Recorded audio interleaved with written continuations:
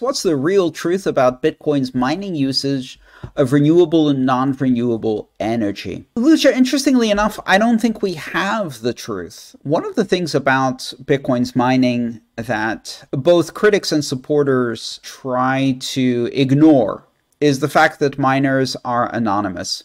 And they try to draw conclusions about where miners are based on where mining pools are, even though those are two completely different things.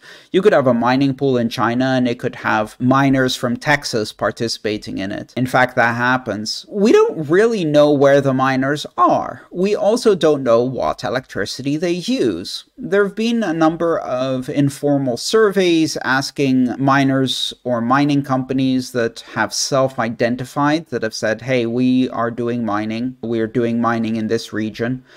And there have been some surveys of those kinds of things. But here's the thing. There's no way to verify either that the survey data is correct or incorrect, if the miners are telling the truth or not. What we do know is that Bitcoin mining can happen anywhere that you have electricity. And so the primary driver is how much that electricity costs. If the electricity is cheap, then miners will be attracted to it. The cheapest form of electricity is waste energy. That means energy that is produced but is not consumed. There is no consumption in the area, or the amount of energy that is being produced cannot be reduced. You can't produce less.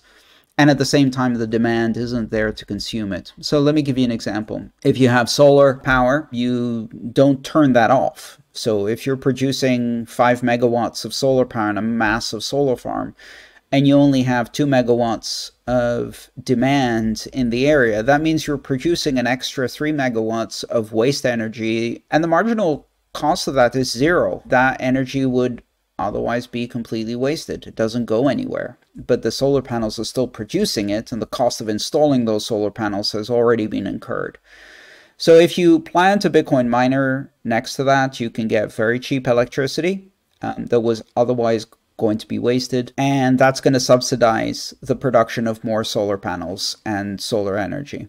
So from that scenario, we can see the waste energy, whether that's flaring of gas that would otherwise be wasted because the gas fields are too far away from areas of demand, whether it's hydroelectric, solar, or wind. All of those forms of energy tend to have a mismatch between where the energy is produced and where it's consumed. And they also tend to have situations where if you don't use the energy, it's wasted, like it's sitting there. So there's good reason to use that energy and provide it at a very low cost. Bitcoin is uniquely suited to pursuing that type of waste energy and low cost energy. Now, if you have a government that is unconcerned about climate change and carbon output, and they do not either regulate the production of energy so as to prevent harmful production and polluting production, or they don't tax the production of carbon and therefore allow something like a coal-burning factory to not only produce energy cheaply, but also not taxing the external factor of the carbon damage that's being done, then yes, Bitcoin miners will locate there and try to consume that energy too. So the problem there isn't that Bitcoin miners are producing demand. The problem you have there is that you have governments that are unconcerned about the damage they're doing to the environment and are not taxing carbon emissions.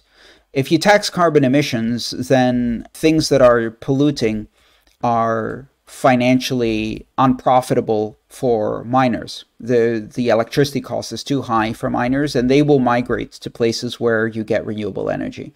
If you produce cheap energy that is dirty, then miners will go there. And so the real issue with the environmental footprint of Bitcoin has to do with the willingness of governments to regulate the production of harmful carbon into the atmosphere, to regulate pollution, to tax pollution and carbon. It's really not about demand. It's about the quality of energy production. In fact, if governments regulate and tax carbon, then Bitcoin demand actually supports and incentivizes and in a way subsidizes the installation of renewable energy.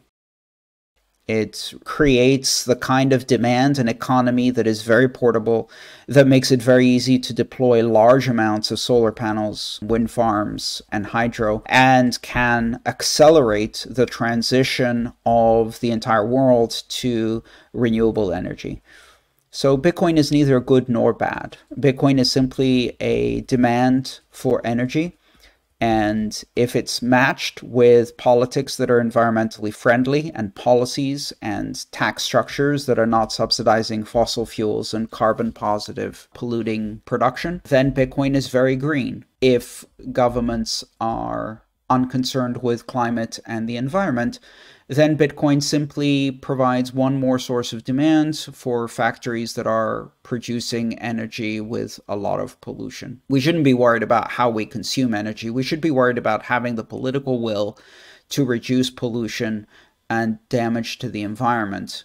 Bitcoin isn't the villain here. It's the same thing, ironically, with electric cars. If you have an electric car, all you've done is you've shifted the place where the energy is being consumed, and you've decentralized it a lot more, which means that if you then put solar panels on your roof and charge overnight, your carbon footprint goes to zero. Not quite zero, because the solar panels themselves have production carbon footprint, but very, very close. If, on the other hand, you're plugging in your Tesla into a grid where the political will for environmental protection doesn't exist, and there is fossil fuel burning factory that's producing that energy, then your electrically powered, environmentally friendly Tesla is burning coal. It's just burning coal at a distance from where the car is. What it does is it shifts a lot of the fossil fuel damage to a single place, one factory that can be more easily regulated, rather than trying to measure the emissions from a million tailpipes of a million cars. And Bitcoin is very much the same thing.